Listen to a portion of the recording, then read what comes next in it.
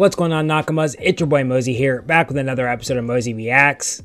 On this episode of Mozy Reacts, I have episode 279 of One Piece. But before I get into today's episode, it's time to announce Nakama of the Week.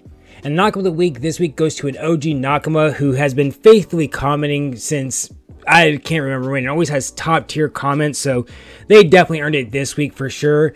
And the Nakama goes to the Nakama Ben MC. And what Nakama of the Week is it's my way of showing like my appreciation. So anytime Ben goes and comments on one of my videos, I'll go ahead and pin it, sort of give them like their own little platform to share their thoughts and feelings. And speaking of that, it's also time for comment of the day, and it's actually a question of the day. And the question of the day comes from me actually, and it's coming from a lot of the comments I saw that kind of had like sort of the same meaning, which was I've waited for you to get to this episode. And I know with asking this question, it's gonna prompt people to comment spoilers. I do apologize, first mates. I'm just really curious, and hopefully people will listen to directions, but I just know there are going to be those people that don't follow directions naturally, so I do apologize, first mates, but I'm just so curious. But my question is what episode are you guys now waiting for me to get to next? And I don't need like a certain description of like who it's about, what it's about, nothing like that. Literally just a number, like episode 380, you know, episode 480, 580, however many episodes it is. I mean, I'm just curious how far along the line people are still waiting for me to get to. You know, some people, I saw a comment that was like, I've been waiting since you started this journey to get to this point. I want to see if some people are like, I'm not waiting for him to get to this point. I want him to get to this point. You know, I'm just curious as to when people's certain points are where they're waiting for me to get to. Naturally, I'm assuming everybody wants me to get caught up, but I'm assuming there's like significant favorite moments that you guys are wanting me to. And I'm just curious what episode number, just the number, that is. But yeah, with that being said, let's go ahead and roll right into today's episode. Reminder though, this is not a market substitute. You should always support the official release. この世のすべてを手に入れた男、海賊王ゴールドロジャー。彼の死に際に放った一言は、人々を海へ駆り立てた。That's crazy, dude. I'm pretty sure it's been like almost exactly 6 months I started this.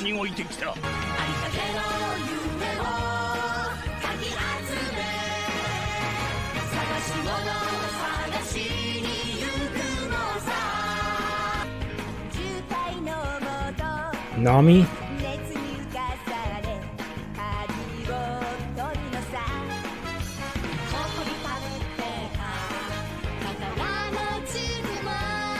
Wait, does that mean we're gonna get to hear Robin sing then, or is it just the people from the original, like these 4? No, I hear Chopper.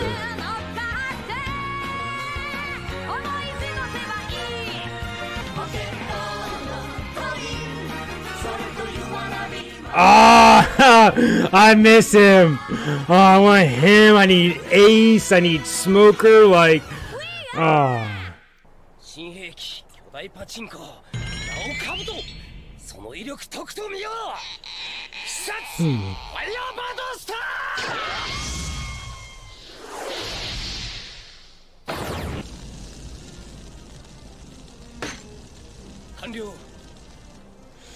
I thought this was filler. I wonder how they're going to transition this into filler.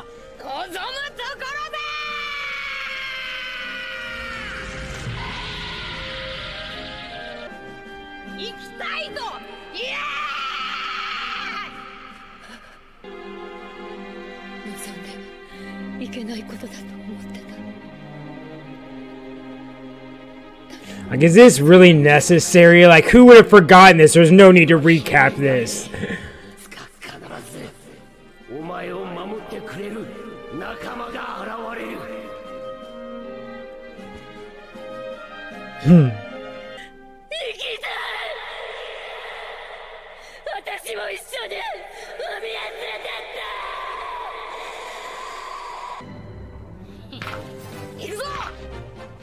I wonder if, like, since I recorded that, my reaction, like, if I'll be able to rewatch that and get, like, the same feeling or not. I wonder.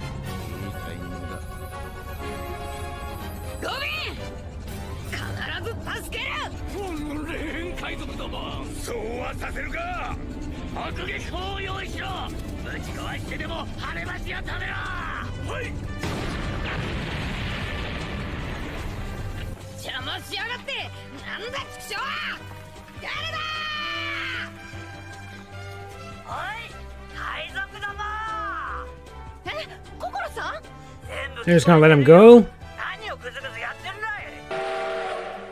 海列車の音。ヒーってその笑顔の意味は。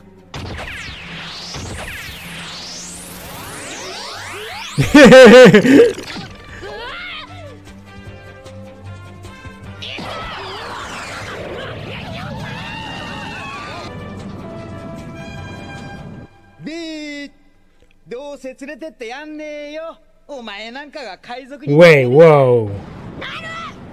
俺はいつかこの一味にも負けない仲間を集めて世界一の財宝を見つけて絶対なってやる海賊王に。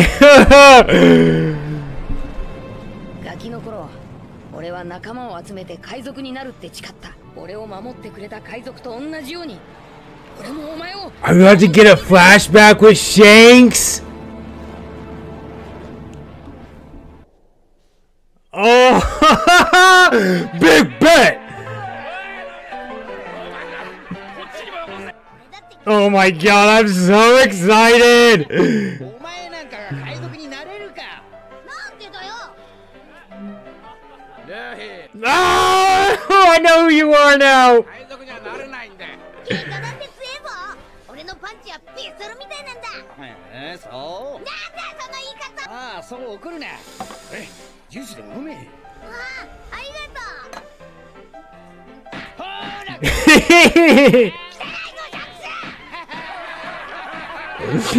Dude, my cheeks, I can't. Ah. Are we really gonna just get like the same episode again? I mean, I'm cool with seeing this scene again. Not necessarily this scene, but like the retaliation that Shanks does. I'm cool with seeing that again. 酒を売ってくれ。樽に10個ほど。ごめんなさい。お酒は今ちょうど切らしてるんです。おかしな話だな。海賊どもが何か飲んでるようだが、あれは水か？ですから今出てるお酒で全部なので。これでよかったらやるよ。まだ1000も開けてない。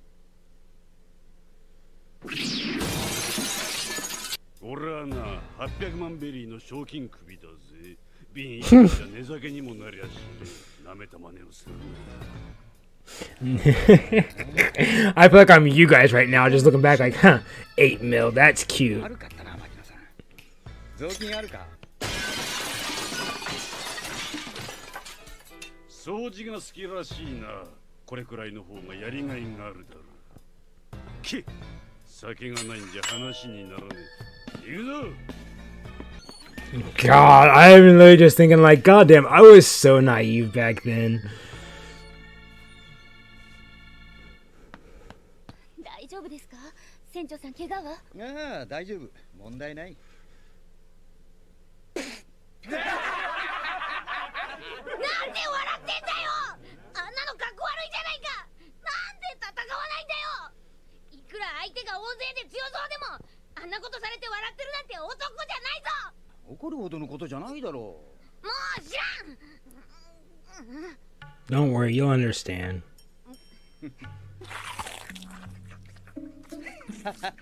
やけ食いか、ルフィ。おいらい。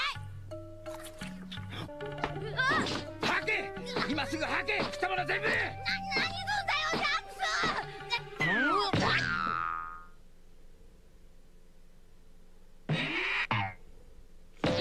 See how his was like immediately like effective? I want to know why it didn't happen with like Cock and Khalifa. I mean, I guess it could have. They just didn't do anything to activate their power.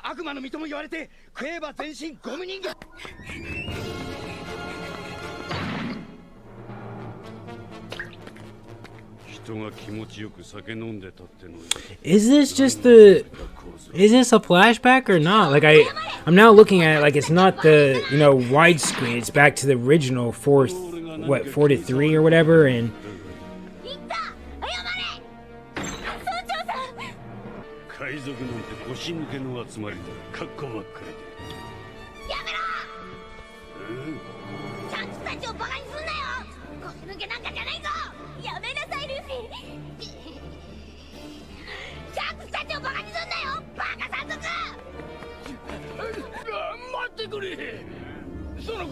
してくれ。頼む。ルフィが何をやったのか知らんし、あんたたちと争う気もない。失礼でなければ金も払う。頼む。その子を助けてくれ。だがダメだ、もうこいつは助からねえ。なんせこの俺を怒らせたんだからな。悪いのはお前らだ、山猿。頼む、見逃してくれ。店に誰もいないんで何事かと思えばいつかの山賊じゃねえか。船長さん。 You were probably my first crush. Well, no, I guess we met him episode 4 or episode 2. 海賊、まだこの村にいたのか。ずっと村の拭き掃除でもしてたのか。ルフィ、お前のパンチはピストルのように強いんじゃなかったのか。うるさい。They are now. しに来たか知らんが、怪我せんうちに逃げ出しな。それ以上近づくと頭をぶち抜くぞ、腰抜け。命かけろよ。ピストル抜いたからには命かけろよ。何言ってやがんだてめえ。そいつは脅しの道具じゃねえって言ったんだ。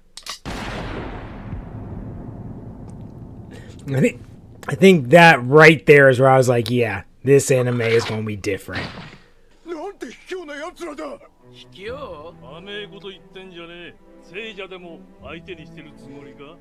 お前らの前にいるのは海賊だぞ。俺は酒や食い物を頭からぶっかけられようが、唾を吐きかけられようが、大抵のことは笑って見過ごしてやる。だがな、どんな理由があろうと、俺は友達を傷つける奴は許さない。許さねえだと？海賊風情が野郎どもぶっ殺しちまえ。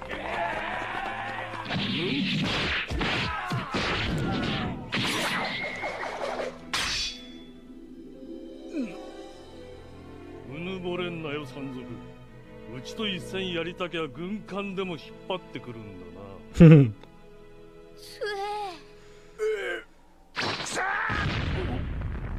エンマか。ルフィ。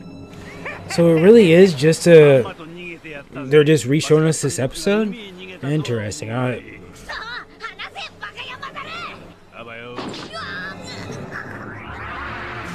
そ、あいつらクズのくせに一発も殴れなかった。くそ。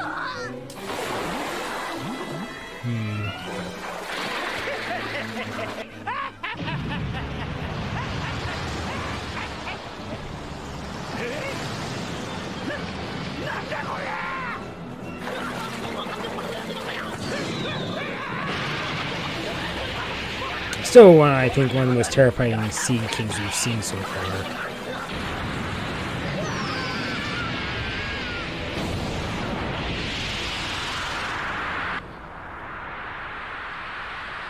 Shanks.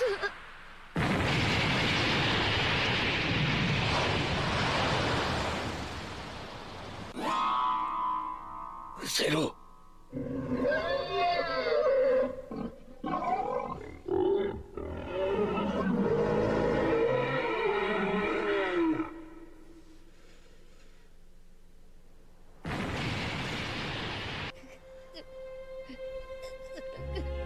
おい、泣くなよ、男だろ。だってジャンクス腕が。安いもんだ。腕の一本くらい。無事でよかった。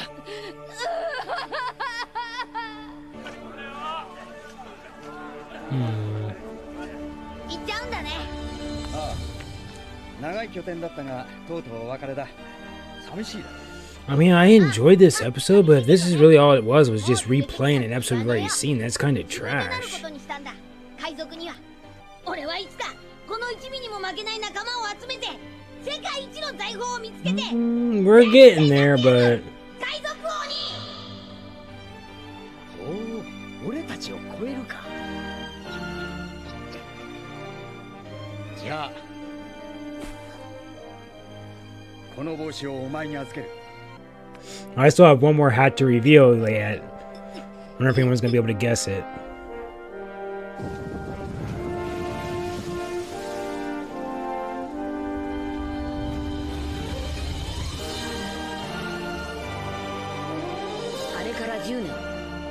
は船出して海賊になった。シャンクスが俺を守ってくれたように、俺は俺の仲間を守る。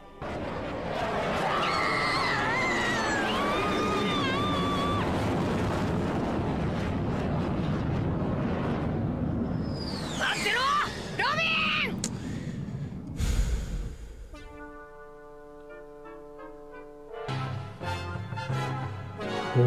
What is this? チョッパーマン、もう俺様の世界征服の邪魔はさせんぞ。悪の権下ドクターウソダバだ。悪の軍団ウソダバ団を率いて世界征服を目論む。 I might pass out from serotonin overload right now. 我が軍団の全戦力で叩き潰してやる。